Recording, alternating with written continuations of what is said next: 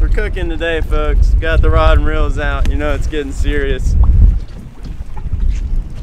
So in Matthew chapter 14, Jesus is coming out to see his disciples. His disciples are on a boat. The seas are really rough and they're getting scared. They look out and they see something walking towards them. They're like, what is that? What is that? And they realize, oh wow, that's Jesus coming towards us. Jesus calls out to Peter. He says, Peter, come to me. Matthew 14 verse 31, it says this, Jesus immediately reached out his hand and took hold of him, saying to him, O you of little faith, why did you doubt?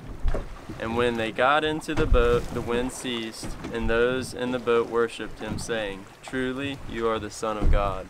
What happened? Peter, he was walking on the water toward Jesus. He kept his eyes on him. His faith started to go away, and he got scared, turned around. As soon as he did, boom, underwater. But Jesus, he was there to save him. Jesus is our Savior, and we need to put our faith in him.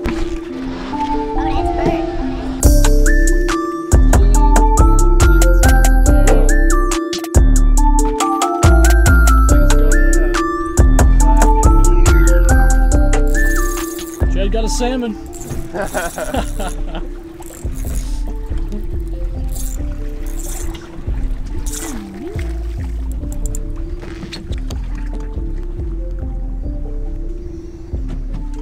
Beautiful colors. Look at that. That's why they call them bonitas, because they're beautiful.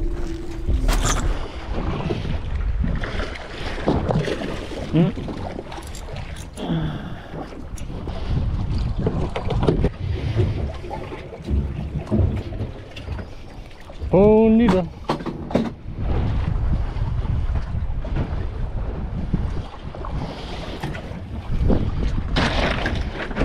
That's a whitey.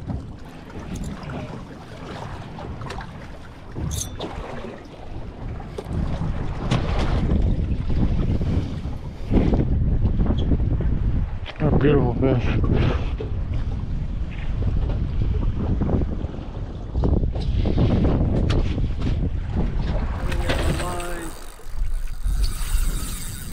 Either a freaking ginormous king mackerel or a shark.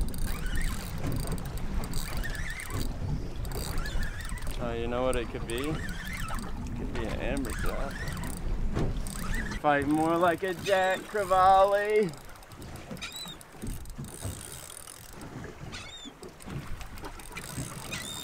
Looking more like a Jack Crevalle too.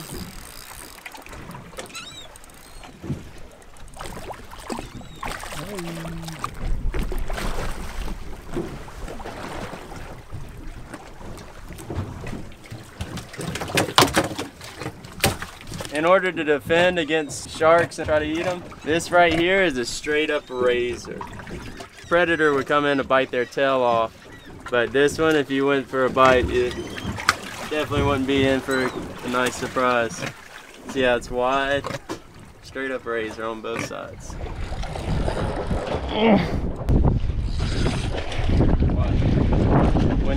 When it does that, like when it just pulls drag when you're trying to flip them, take your hand, grab the reel. Okay. And that way drag can't be pulled out. Yeah.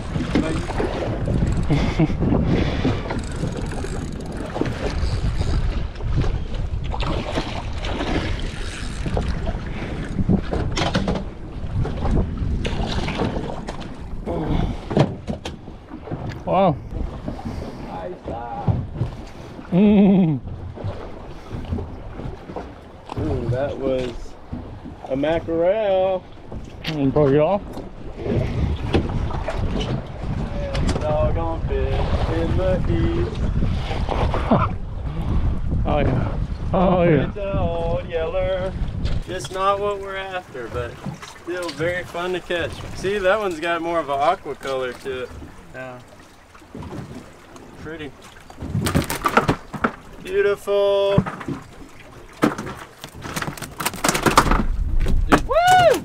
Alright, so Jed's gonna stay on the boat fishing. I took a look in the water and it looks like it's pretty clear, but there's a lot of current. I'm gonna hop in with my gun just to look around and see what's down there, and then hang off of a line that we have hanging from the bow cleat. So after all the chumming we had done, most of I guess what was not really biting but was still around the boat were Cero Mackerel. So I hopped in the water and right off the rip I shot this one. And I was just kind of goofing around. The visibility was really nice and I was just having fun. So I shot another one. I tried to no-scope that one. I kind of like spun around and barely aimed at it. Ended up hitting that one. There was a little school of bait fish that the Ceros were all hitting. And so here you can see I started to line up, but then I looked over and Jed was lined up on the same Cero I was. So I kind of backed down and he ended up not taking the shot. Not a big deal. We had plenty of fish in the cooler. And from there on out, we just kind of goofed around, really. It was really relaxing. We were just taking our time, shooting fish here and there. That one was the only Spanish that I shot. It was a little bit larger. This is Jed's camera right here. This is Jed shooting one of the Ceros as well. I got all excited. I thought it was a king. Oh, nice one. Yeah, he was swimming kind of high in the water column. Dude, I thought these fish were supposed to be filleted, not bottom fish. Dude, yeah, I know they're so deep. All of them, the kings, the Ceros, all of them are on the freaking bottom. Yeah, yeah. I got so close to a king, bro. I saw that. I had one right on top of me. So after that, we hop back in the water. This is Jed attempting to catch a lobster. I'll just let you listen to this one because it's good.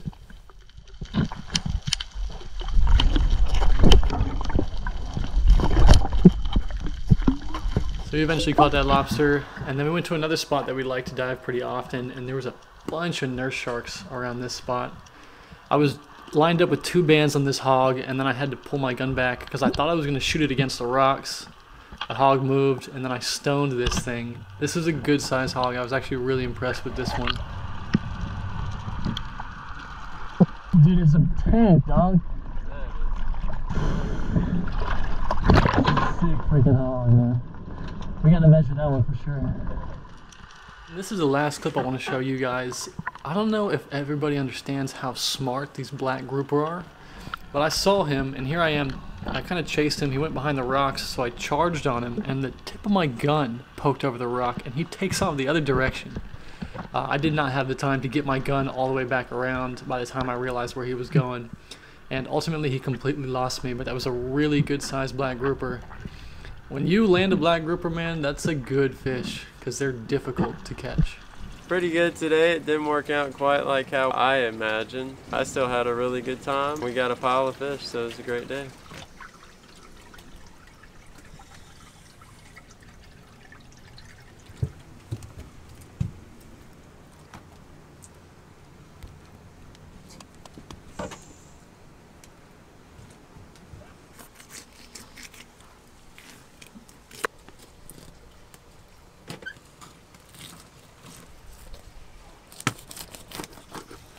You might have heard of hound dogs. We got a fish dog. She's right there.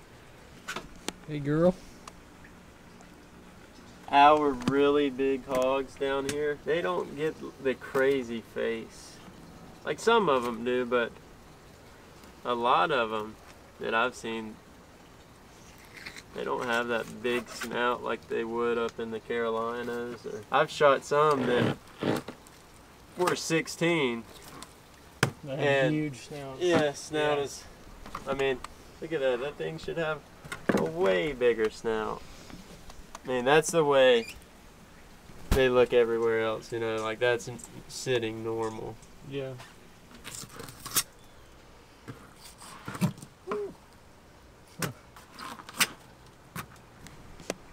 Well, that's it for this one. Came away with a bunch of bonita, a bunch of yellowtail, a couple rainbow runner. We had like 8 Cero Mackerel. Jack Crevalle, Jed shot a dog snapper, and then I shot a hogfish. Jed caught 1 lobster. Got some meat for dinner tonight. I hope you guys enjoyed this episode. We'll see you in the next one. You hiding from the camera, London?